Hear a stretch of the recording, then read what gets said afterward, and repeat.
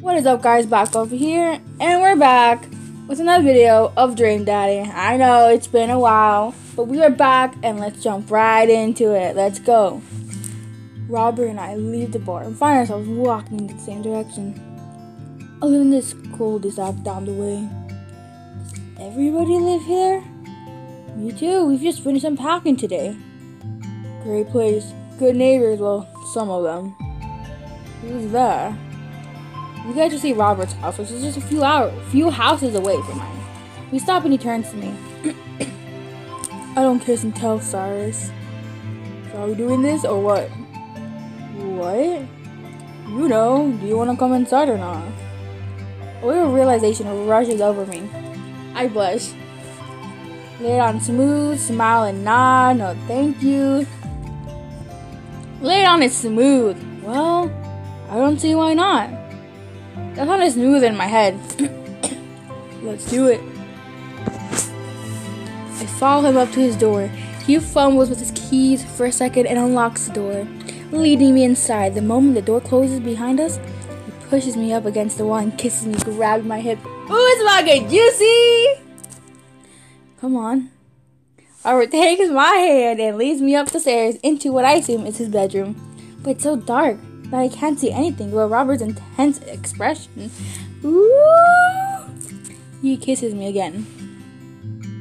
I can hear him shucking off his jacket.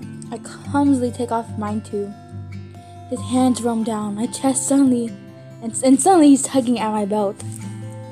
I don't normally do this. You're doing it today. Robert, do you want to stop? No, we.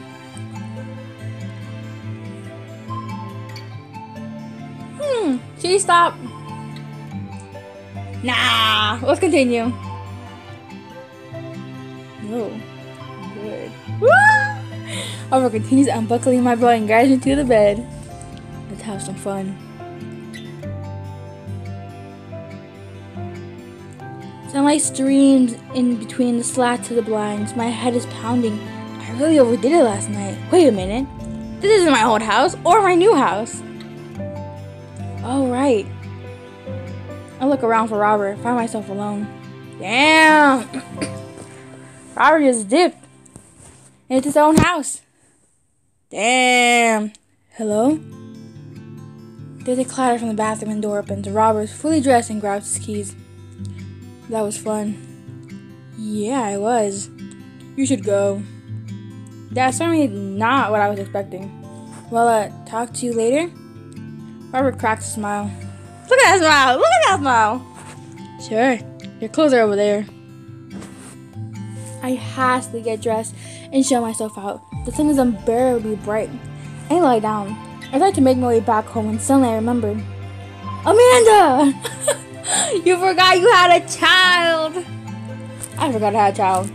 I rush back home, throw the door open, something smells delicious. Amanda? Amanda runs out of the kitchen and looks slightly disappointed. Aw, man, I was kind of hoping you had gotten kidnapped, or I was gonna have to come rescue you. No, I made a friend at the bar last night and ended up sleeping over at this place. Where are the Emmas? They left a little while ago. Oh, you guys have fun? Yeah, watched some movies, ate snacks, stole a car. You know, usual sleepover stuff. You teens and your larceny. So, this breakfast that's cooking, what's that all about? Well, there's hash browns, eggs, and bacon. Can I? Yes, you can have some breakfast. Bless your sweet child. Bless you, sweet child. My head throbs. Ugh, I gotta do something about this hangover. Amanda, your loving father might have overdone it last night. Oh, somebody is hungover. Father of the year. You wouldn't happen to have any aspirin or... I've got just the thing. Hang on. Amanda runs to the fridge and pulls out a jar of pickles. Amanda? What? Drink this. Pickle juice? Yep. It's what I used once. I would assume someone would use. I would also assume that it works pretty well. Although I never tried it before. I won't try it, obviously. Who raised you? Amanda Ann. Give her a stirring yet. Who raised you? You did. Right. Do as I say, not as I do. You got it. This better work. I down a sip of the tart juice. No, more than that. Way more than that. I mean, I assume. Watch it, you. This will be me. I drink more pickle juice and help myself to the delicious breakfast that Amanda had graciously allowed me to partake in. After inhaling some hash browns and ducking several pieces of bacon into runny egg yolk, I started to feel a little better. Amanda grabs her backpack and keys. Well, I gotta get to class. Don't forget the meeting with Mr. Vega, okay? He said it was important. Love ya. I'll be there. Knock him dead, kiddo. Always do. I secret handshake and she's off. I get a little work done at home before I glance at my watch and see that it's almost time for the meeting. I hop in the shower, change clothes, and head on my way. Still a little hungover. That tip 29. Medicine is not always the best medicine. True. That tip 31. You're young, you have your health, now it's time to take a risk. Let's go. That's a nice tip. I'll take that. I'll definitely take that tip. I arrive at Amanda's school. Check at the front desk. Then they give me a bright orange visitor sticker and send me on my way. I'm barely awake, feeling pretty haggard, but hopefully nobody will notice. I check my watch and I'm relieved to see I'm only 2 minutes late. Wait, was it room 01? I mean room 03? Oh. Or 103? What is it? I cannot read. Was it room 103 or 108? I spot a youth standing at his locker, approach him for help. Excuse me, do you know where Mr. Vega's classroom is? The youth turns around and looks up and down with heavily lined eyes. Sigh. Come on, kid, I'm late for a meeting. Mr. who? Mr. Vega. I don't know. Have you tried the exit? Okay, wise guy, you gonna help me or not? Sigh, fine. Up those stairs to the left, can't miss him. Head up to the stairs, walk around, unable to find Mr. Vega's classroom anywhere. After a couple minutes, I'm searching and head back downstairs. That punk you sent ran a wild goose chase. I get back to where the low-rent-gird way is standing, fully ready to give him a piece of my mind, when suddenly a head pops out of the classroom next to his locker. Lucia, do you have a third period to get to? Sigh, fine, Mr. Vega. Wow. Now, I'm officially 10 minutes late. I glare at him as he walks away. We're not cool. You must be Cyrus. This period's almost over. Would you mind waiting in the back? Mr. Vega leads me in, and I take a seat in one of the comical small student desks in the back. I may get stuck in this. Alright, where were we? Now, who can tell me about the unreliability of the narrator in J.D. Saller's Catcher in the Rye? Yes, Colin? Colin stands up and does a thing where he blows into the rook of his elbow to make a fart noise. The whole class erupts into laughter. Alright, everybody. Very funny, Colin. Please sit down. Now, Colin Caulfield is an unreliable narrator in the sense that the bell for the end of the period rings, and all the students immediately get up and make a break for the door. I cannot read today. Remember to do the reading and answers to the response questions on page 194 in your textbook. Nobody's listening. Or not, I guess. Mr. Vega turns to me and sighs. Middle schoolers, right? Don't you teach high schoolers? Both, you know. Budget cuts. Right. Thanks very much for coming in. No problem. Mr. Vega? Please, call me Hugo. I don't normally do these impromptu parent-teacher meetings, but as I'm sure you know, Amanda's a very bright student, and I'm concerned about her recent behavior. What's going on? Amanda has been the most engaged student, but I know she cares. Recently, though, she's been falling behind. She's not completing assignments and has been doing rather poorly on tests. I normally chalk this up to senioritis, but this is strange. I thought Amanda always shared everything with me. I didn't cross my mind that something might be wrong. I just want to ask, is everything okay at home? You just moved, she's fine. She has a tendency of bottling things up. You just said you guys talked. She seemed fine. It might be the moving. We just moved. Well, we just moved recently, but it was only to the other side of the town, and Amanda was excited about it than I was. See if you can talk to her about it. I know she values you a great deal, and would appreciate your guidance. If she keeps heading down this road, I know how important art school is to her, and I would hate to see her miss out on scholarship money that she clearly deserves. I'll make sure to talk to Amanda. Thanks for letting me know, Hugo. Anytime. On my way out, I stopped thinking for a moment. I turned to Hugo. Hey, Hugo? Yes? Did I ever catch that right? Yes. Woo, we got little hearts! Ah, how sweet. I'm not on a roll on my reading thing. I leave the classroom, make the way out of the school. My school, whoa. I'm still a little bit in shock that Amanda was able to hide it so well from me. She's always been such a force for positivity in life, especially after we lost her father. Amanda must be done with class for the day by now. I'm sure she would appreciate a ride home. Maybe I can talk to her about what's going on. I pull up to the carpool. Amanda hops in the passenger seat. So, did you have fun gossiping about me?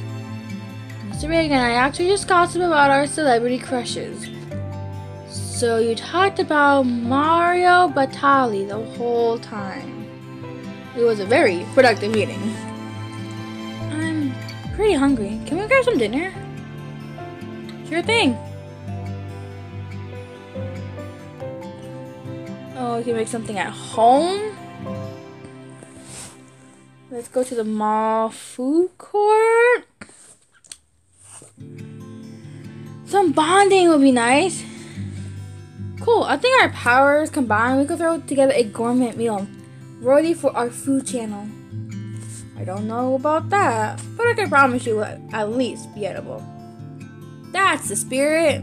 We drive in silence for a short while. Amanda plays a game on her phone. I shall say something. You know, sometimes when a kid gets older, they find that they have to keep things hidden from their parents. And that's okay, because sometimes that's what kids do. And that's okay, but also sometimes it's good to have the parents' perspective. Because, you know, maybe the parents have also dealt with similar situations. And maybe they're a little cooler than you. Give them credit for. Anyway, what I'm trying to say is that it's good to share. Love you. Have you been reading my tweets? You have a Twitter? What? Never mind. Look, sweetie. Mr. Vega said you haven't been participating in class and that you're not turning things in. Oh, I'm fine, Pops. Senioritis and all that. I thought you liked Mr. Vega's class. It's fine, he's fine. We pull up to the stoplight and I eye Amanda. She's still texting. I want you to know that you can talk to me about anything. You can tell that whatever it is, she doesn't want me knowing about it. That's frustrating.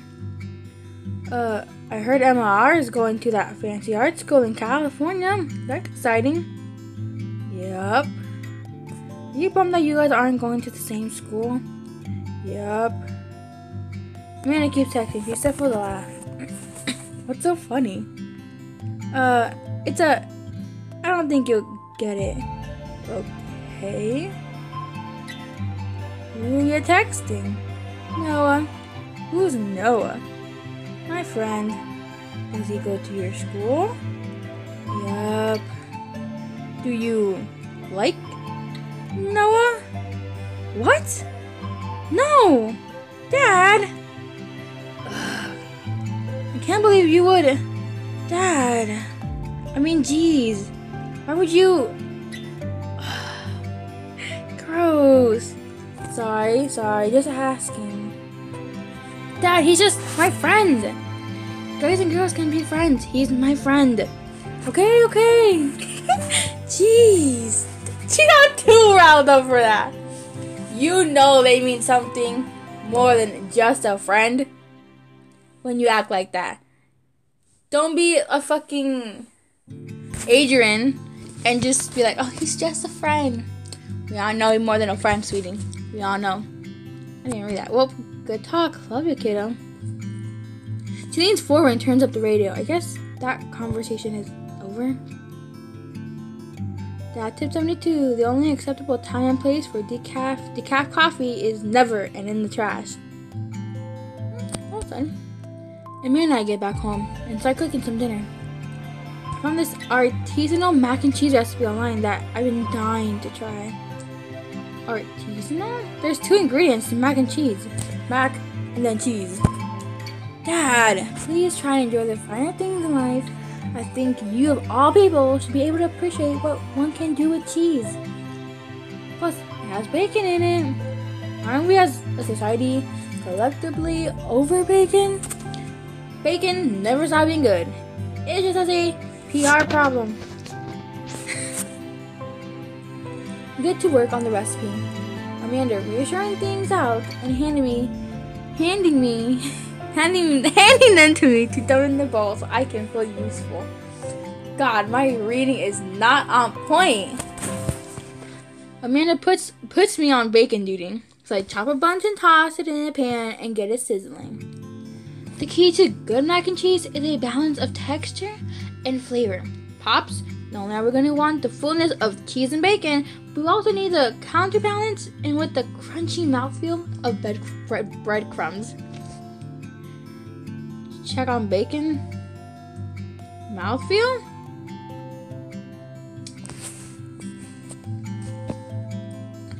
Check on bacon. It's so pink and rubbery. I give the pieces a little stir. Wait, what's a mouthfeel? You know, when you eat stuff in it, then the texture. Listen, I've been watching a lot of Food Channel and I honestly don't know what it means. It just makes me feel sophisticated to say. No, I get that.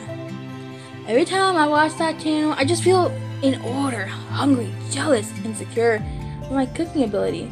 Then hungry again. I like the mouthfeel of that sentence. Oh my god. Amanda, mouthfeel isn't just about food. It's also about words that are fun to say. Gregorious? What the? Lenticular, boisterous, defenestrate. Check on bacon. We're gonna do this one. It has boy. Cattywampus. Contagious. Tabernacle. Oh, discombobulated. All of a sudden, the bacon burst into flames. I must have not been paying attention to how hot the pan was. Fire! Fire! Oh God! Fire!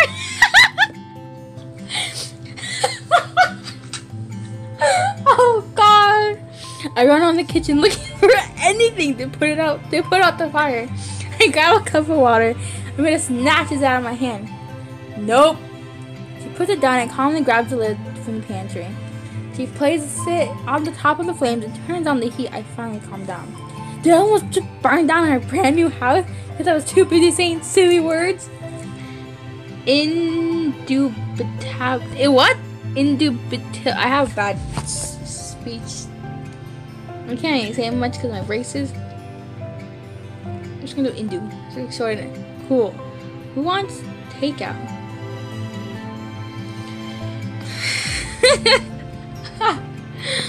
Amanda and I ordered some Chinese food and eat on the couch of our new living room. She flips on the TV. Oh cool, Long Haul Ice Road Paranormal Ghost Records is on. Your favorite, right? Oh hell yes! Then they make it over the Canadian tundra before the ice melts. But they're also hunting ghosts. Oh, so the trucks are haunted. This is the episode I've already seen, but it's one of the best. Callum and Flint Dogbone, the twin brother truck driving and ghost hunting duo, find themselves in the greatest peril yet.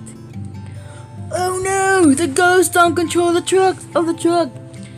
I can't steer on them damn ice roads. Let them use an EMP meter. Try to communicate with the spirits. Flint, we're about to die! Almost got it. If you listen carefully, it sounds like it's saying, you're gonna die. That's because we are about to die, you! This is hard. The episode ends and Amanda excuses herself to go and start arguments on the internet.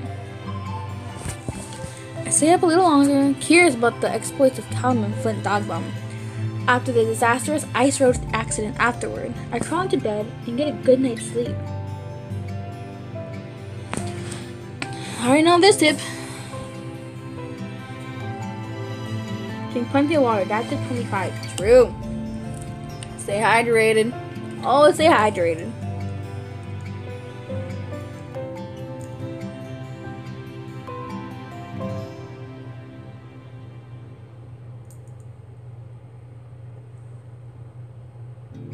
Did my game freeze? Oh, I was like, what? Okay.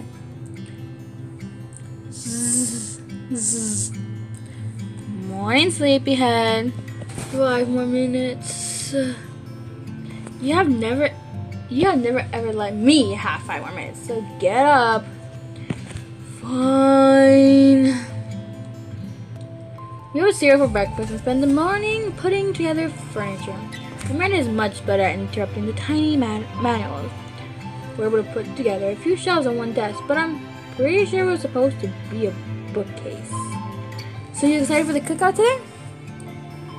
Excited to beef up my grilling skills. If there's food, I'm excited.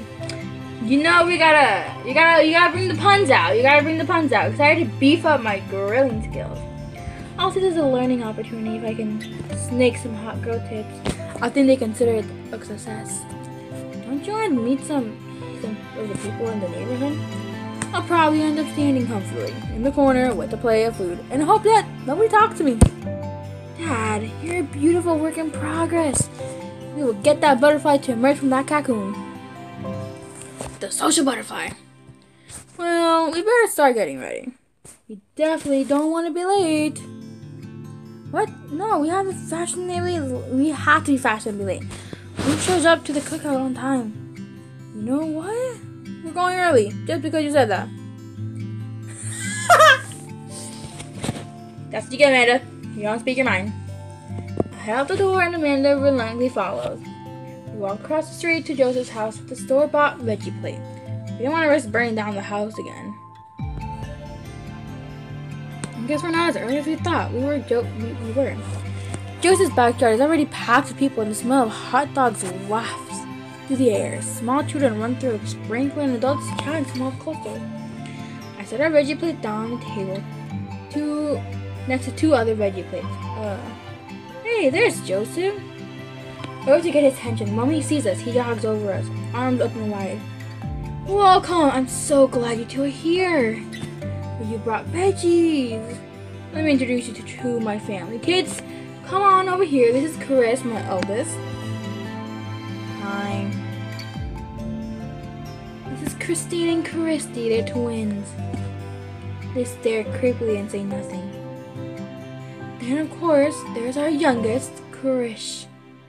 Wait, where is Krish? Maybe put him in his crib.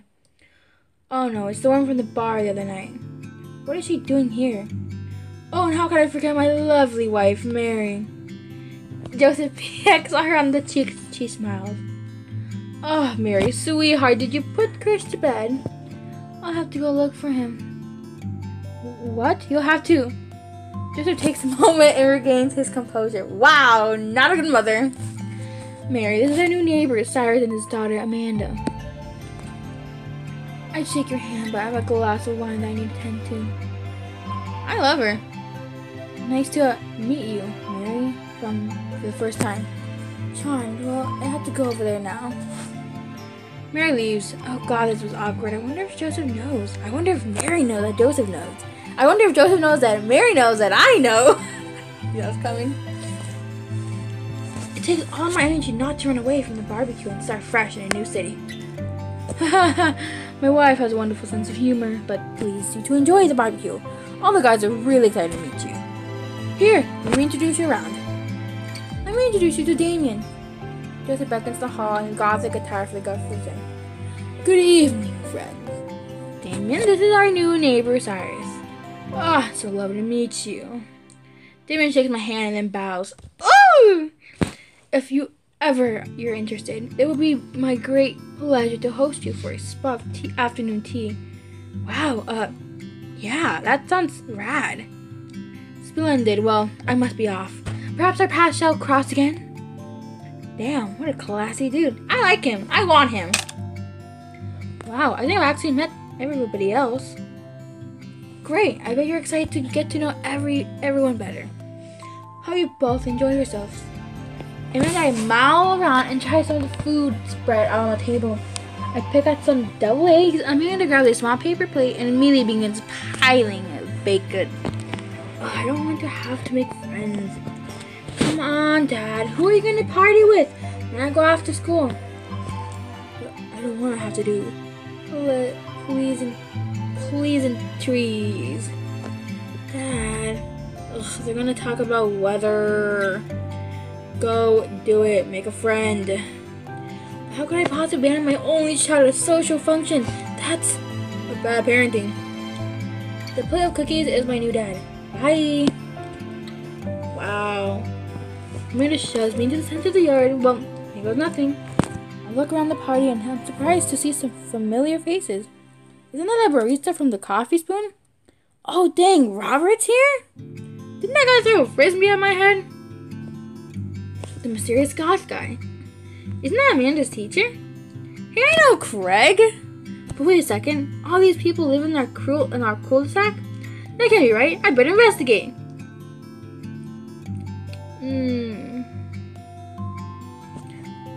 Robert and Brian. I walk over to Robert and Brian, who are chatting over drinks and telling me not to be weird about what happened that night. I hope Robert feels the same. Hey, guys. Cyrus, how the heck are you? How are you? Settling into the neighborhood? Alright. Oh, you betcha. Got living in the order at least? It's great to hear. I've been doing some living room work as well. Only got that 50 in there. The game looks great in high def. Oh boy.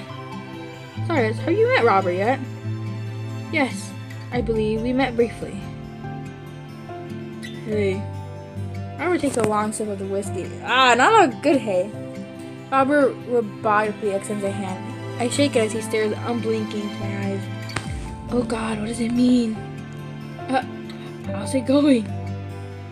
It's good. Robert focuses on the whiskey he's holding. He takes a long sip. Great. Look at my friends becoming friends. Us dads gotta stick together, you know. Us dads? Robert has a kid? Oh, I didn't know you had kids. Robert continues to stare at me. Jesus, does this guy ever blink? Yep. Cool, that's cool. We sat in incredibly uncomfortable silence for several moments until we gotta get off this haunted truck. Oh no, the ghost locked the doors. Daisy and Amanda run up to us. Thank God. Quick, hit the emergency escape button. But trucks don't have emergency escape buttons. Then hit the brake, I guess, and then we'll get out of the truck. The imaginary truck. Anyway, we're safe from the ghost. But how will we ever survive this Arctic tundra? Daisy, you might have to eat me. Are you prepared to do that? I'm prepared to do anything to survive. That's cold-blooded. I like it. Although I'm not sure I have the materials required to properly cook you. Wait a second. Are you guys playing Long Haul Ice Road Paranormal Ghost Truckers? Yeah. Man, and I love that show. It's the best. Especially that episode where Kyle hides Flint's keys and Flint retaliates by breaking an ancient cursed rune and sending the spirit after him. Yeah, it's such a quality reality television. Alright. Daisy, I found a couple of bugs. They're gonna make a great meal. Lots of protein, gotta keep us from starving out here in the hearth. icy wasteland. There's a whole table of food right over there. Daisy, it's a game. We're playing pretend. It's what kids do. Live a little. This child does not know how to be a child. Wow. Daisy, you look gorgeous, honey. But you gotta let that kid heart out. Amanda gives Daisy a handful of gummy worms from the snack table. They eat them with mock disgust. Let's go find kindling for a fire. Okay, but not an actual fire. Because we're playing pretend? Now you're getting it? Daisy wanted to run off. What a cute couple of kids. Turn my attention back to conversation, but wait, where did Robert go? Let's get him to the party and finally find him in the corner talking to Mary. Does he not want to talk? Man, I've never seen her get along with anyone so quickly. I snapped out of Robert and induced haze. I guess Amanda just sort of has the way of the kids. That's kind of amazing. Daisy doesn't really get along with kids her age. It's not that he's not trying to one-up me this time. Maybe we can have a regular friendship after all. Really? She just kind of keeps to herself. Her teachers say she spends every recess in the library. I think the other kids are intimidated by her intelligence. There it is. I wouldn't worry about it too much. Amanda was shy at Daisy's age too. She used to have a habit of crawling under tables and crying every time we took her to the restaurant. She bit people too. Kids, right? Gotta love them. You're required to by law. Well, since they're getting along, so maybe we should try to put together a little play date for them? Yeah, that'd be nice. Well, I don't want to take up too much of your time. Go meet some other fellas.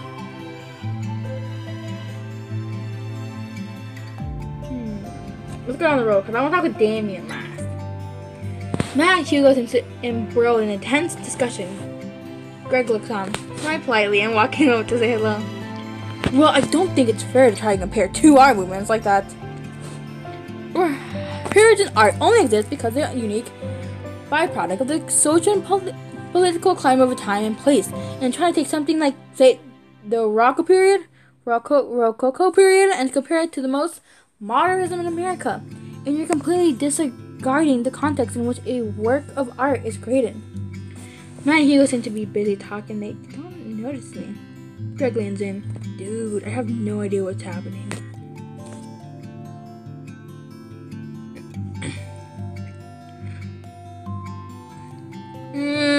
I kind of want to listen to the conversation, but I don't want to talk. Let's see. Let's just listen. The kind of comparison just eliminates the reason art. Movements are so important in the first place. You're not wrong, but I think there's no harm comparing one work of art to another. You could definitely say one painting is better than another one if you're evaluating technical skill from a purely formalist standpoint. If I showed you a Matisse and then Matisse and then something by the Dutch masters, which one you say shows more technical prowess? I'm so lost right now. I should have worried a glance over to Greg, who returns it. Well, sure, you could say that Dutch masters were technically more skilled, but I would argue that while the Dutch masters were better painters, Matisse had better painting overall.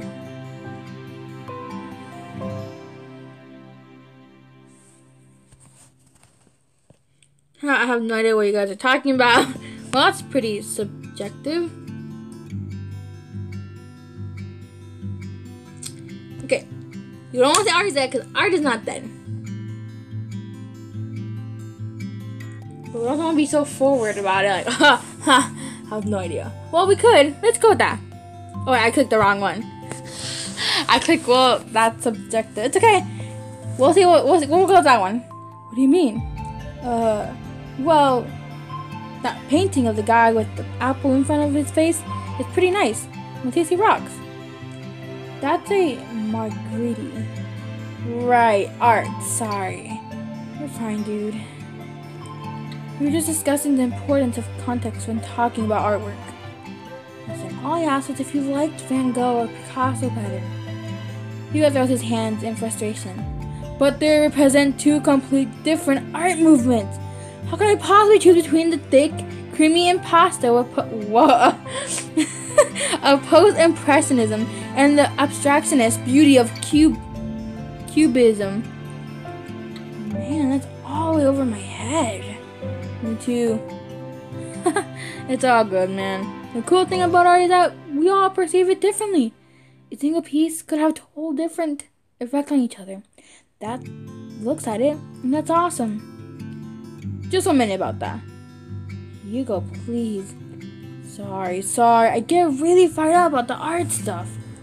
Cyrus, how are you liking the neighborhood? It's pretty nice. Nobody's really been super friendly. Seems like your daughter's fitting in just fine. Matt points across the yard to where Amanda, Daisy, and another young girl are playing. They're all sitting cross-legged in the grass, picking weeds and weaving them into little flower crowns. It's pretty adorable. The girl I don't recognize jogs over to us. What is this, sweetheart? It's a flower crown. I thought you looked cute in it. Well, there's only one way to find out. Matt takes the flower crown and places it on the top of his head.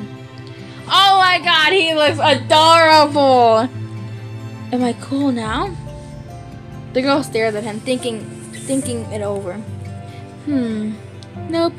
But you're still slightly less uncool than you were before, before you put it on. Hey, sorry, this is my daughter. Hello, I'm Carmencita. Amanda comes over with Daisy in tow. Dad, look, I'm making friends. Are you making friends? You better be making friends. Yeah, actually, Amanda, you remember the cool barista from the coffee shop, and my old college friend, and your teacher.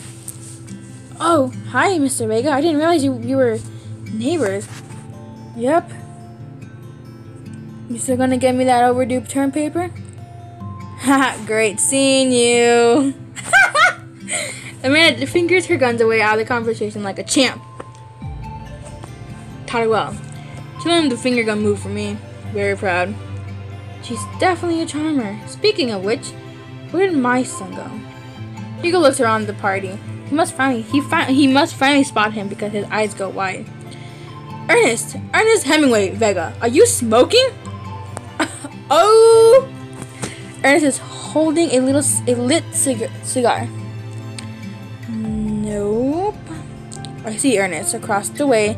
He casually takes a long drag of his cigarette and then flicks it onto a gutter. Unbelievable. Excuse me. Hugo marches over to Ernest and I turn my attention to Matt and Greg. Kids, right? Man, I do not envy Hugo. The last barbecue we had, Ernest tried to shove a sparkler down Joseph's pants. Nearly burned down half the yard. In the barbecue we had before that, he actually burned down half the yard. And then it spread onto my yard and burned down half my yard too. Hugo walks back to us, practically dragging Ernest behind him. Hey everybody, sorry about that. Cyrus, this is my son, Ernest. Well, hello. Ernest looks away, slucking, his hands shoved deep in his pockets. Hugo nudged him impatiently. Hey, nice to meet you, Ernest. What grade are you in? Does it matter? Ernest. Okay, I'm like in 8th grade. God, are you happy now? I'm sure you're just dying to know. Yeah, good for you. Can I go now? I'm tired of talking to old dudes who blame my generation for the failing economy. Ouch! Ernest! Oh yeah, because I'm totally embarrassing you. Ernest puts earbuds in and storms off to stand in the corner. Well, that was certainly something. He seems nice. Hugo puts his head in his hands and sighs. I'm so sorry. He's having a really rough time. As much as I want to be the cool dad, I have to be the authoritarian dad and clearly resent me for it. I mean, I think as a dad and teacher, that's about as authoritarian as you can get. Honestly, are any of us cool dads? Is it even possible to be a cool dad? What? I'm as cool as a cucumber. See, that right there? You can't say that. My kids think I'm cool. But for how long, Craig? How long do we get to be their cool dads? Aaah, don't know. There we go. I think we just have to accept the fact that dads, we become the machine we once raged against and accept our fate. To uncommonly wear socks to sandals. And kids may think you're cool now, but the moment they hit puberty, you're doomed. Amanda's 18 and she still thinks I'm cool. I yell across the yard to my daughter, Amanda! I'm cool, right? Amanda just laughs and she just keeps laughing. I see your point. As much as we all want it, I don't think it's important to be a cool dad. It is to be a good dad. We can't all be the best friends with our kids. It just doesn't work. I mean, look at me and Ernest. Oh, it's Hugo. God, messed up. Our job as parents is to make sure our kids turn out okay. Yeah, you're right. But it'd be nice to have it both ways. God, I messed up. Hearing these guys talk about this makes me think of my relationship with Amanda. We get along so well, but there might come a time where it won't be like that. Is college when that happens? Don't let us eat up your time, Cyrus. Go meet some of the other people around the neighborhood. Okay. So I'm gonna stop here. And we're gonna save Joseph and Damien for next episode. We'll start fresh. Jump right into it. Get to know Damien, you know? So, I hope you enjoyed this video. Sorry if my reading was not on point. I lacked, but it's alright. If you want to see more, go ahead and like and subscribe. You don't have to, but it really helps this broski out, you know? So, I hope you enjoy this little video. And I'll see you guys later. Adios, broskis. See ya.